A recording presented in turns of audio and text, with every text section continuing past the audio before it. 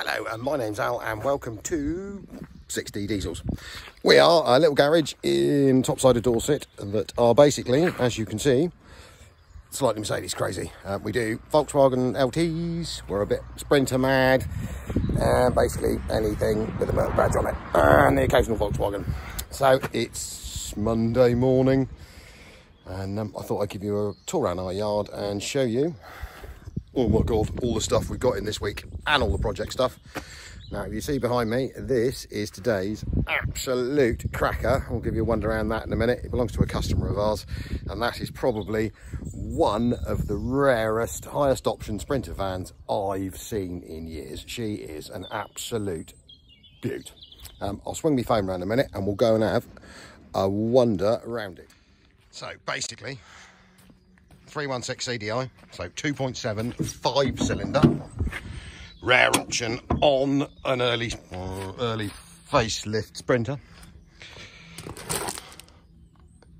Original Merc alley wheels. You'd never see original Merc alley wheels. No one ever spec'd alley wheels on a van. And for all you eagle-eyed people out there, the other mass rarity, once I've found what I've done with the keys will be one of the mass rarities. It's got remote central locking. Nothing ever came with remote central locking. So, factory twin-sided loading doors with factory fitted windows. You never see those. She is 2.7, let's say 2.75 5-cylinder, sprint shift automatic. It's got aircon, it's got traction control, it's got auxiliary boost heating, it's got front headlight washers. I mean, and a wooden dash trim kit, which I'm assuming is probably not from the Mercedes factory, but it has got some interesting pieces of wood wedged in the doors as well. It's got electric windows, it's got electric mirrors. I mean, you just never see, and electric heated mirrors. Suspension seat, that is like gold dust. And what an absolutely cracking thing. 83,000 miles. Has just passed its MOT this morning, and for the nice man Lindsay that owns it, absolutely clean with her. I think we chucked a light in it. Sadly, he has slightly ruined it this size, but we'll fix that later on. So for this week's project list, we have, where the hell do we start? We've got one of them. I'm not a fan. It belongs to a friend of mine, and in the standard oval badge way, it's been self-lightening itself again.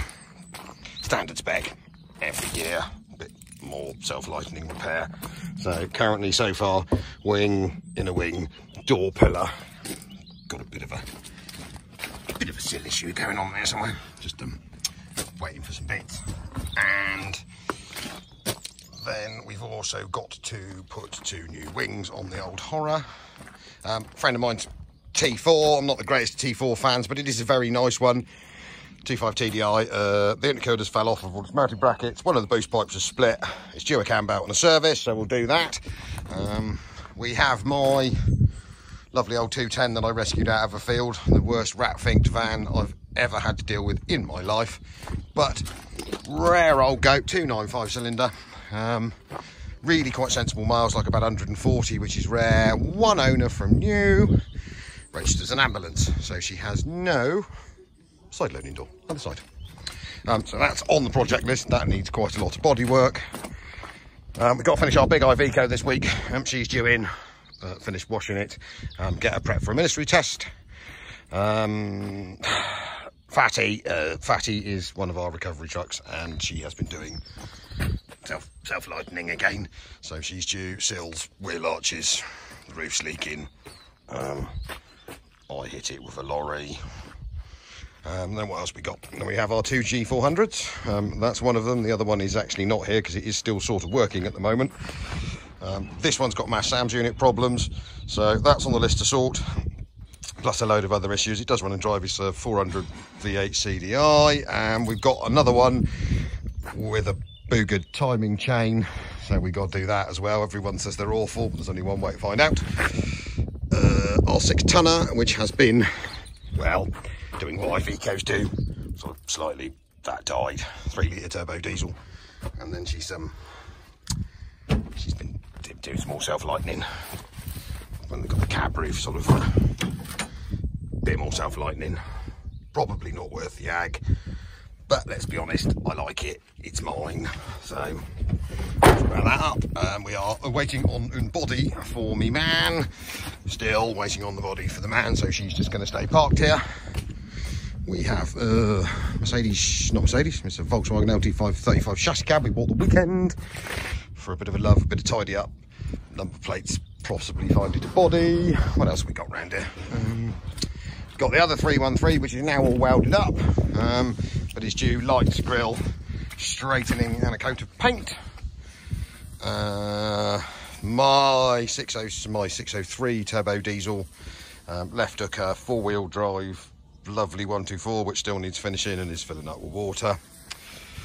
That's E320 coupe, Swiss registered, sadly missing a gearbox, but we've got super turbo diesel plans for that again, and we thought we'd get the 3.2 converted 201 190 out, and it's got a 3 litre E-Class engine in it, which is good fun, but it's automatic, so we thought we'd finally get around turning that to manual. We have got to come in here and dig this out, which is my 158 LT35, which died, as you can see. We thought be much more fun with something more interesting in it. So I have bought W124 E-Class OM648 engine, which is sat here, and we'll get that thrown in. We've got a Jeep with a buggered gearbox, that's on the list. The lovely little Mark 1 Golf Campaign GTI with a 1.820 valve turbo in it that we got to get around to finishing. It just needs a wiring harness, so that's on the list. What else have we got here? That's just customers for storage. That's dead.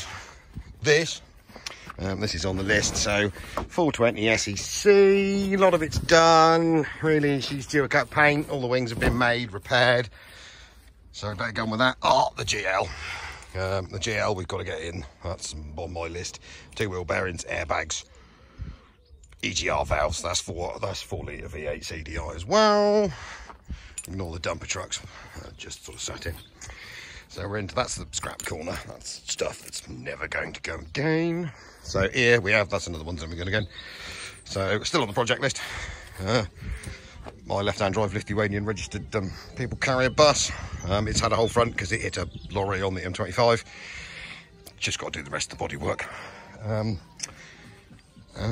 Got Big Doris, my LT recovery truck, which is back and running again after we went a bit silly and melted a piston. So she's got the old E-Class 603 turbo diesel in it.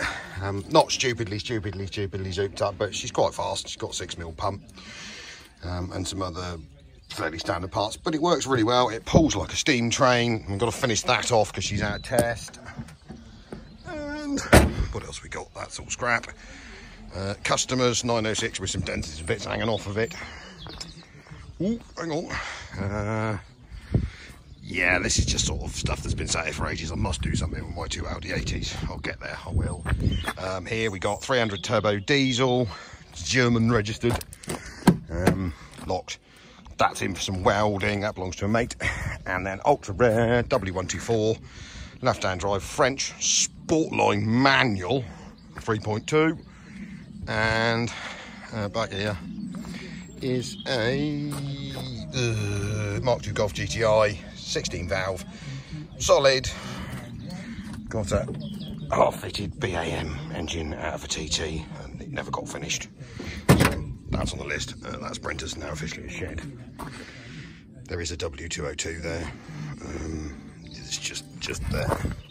And then I think that's about all majorly. Well, apart from when you go inside. Customers 207. It isn't a 207 anymore. That came in minus an engine, so it's got a, what are we putting it? 601. Failed its MOT on screen rot and into the bulkhead, so that's due in the next couple of weeks. The panels are here, we'll do a video on that. That's a really rare old thing actually. That's an Italian left hooker 250 turbo diesel, Italian market only. Won't find another one of them. That's lovely. If anyone wants a project, I do have this, which I'd like to see the back of. Is a little one owner Renault 5 van, runs and drives but the Renault 5 Extra van has got gout. And I think via that, just won't look at the G-Wagon, that's going to be a nightmare. What else we got kicking around? Iveco engines, they do. Another dead Iveco, don't worry about that. Oh, yeah. My 40,000 mile, 2-owner, lovely 413 ex-Metropolitan Riot van, which we're converting back to a van because I want it as a tool van. 40,000 miles from new. First wave, Dom. You get to be on video. It's great fun, you know. What else we got here? Peugeot 305 van. That's what the project is. She's a bit rusty. Garrett's Dauchelet 190-26 manual. That's a customer's. Must get on with that. Oh Christ, what else is in here? The world's most knackered camper van. We're not talking about that. XM, that's due out this week. Dom's on floor pans, centre console, a load of work on a little Fiat 500. And, oh yeah, hang on, we've got about this. So currently, someone kept trying to steal our trailer over the Christmas period. So sat there awaiting a coat of paint is a super long wheelbase Dutch T1, was a 308D, has now got a 2.95 cylinder in it. And a few adjustments, so it's now technically a 310. What else have we done to it? I'll do a video on it. We've taken the nasty plastic arches out of it. It's all ready to go, but that's for painting. But we've been using it to stop people stealing the trailer because we leave it outside, they try to nick it. General selection of engines and stuff. And then last on, Iveco engine to go back in the big green one, and the Ford Pop, but the Ford Pop's long term. I reckon that about covers it for a minute. So we've got to sort of get the hang of this YouTube thing. It is fairly new to us. So we'll start doing a few videos. I mean, we do Mercs, Volkswagens, and a whole degree of random craziness. So yeah, once we get the YouTube channel going, I will apologise because my editing skills are a bit rubbish at current. So hopefully we'll get better with it. And I suppose I better sign off and go and do some work. Thank you very much, people. Right in front again.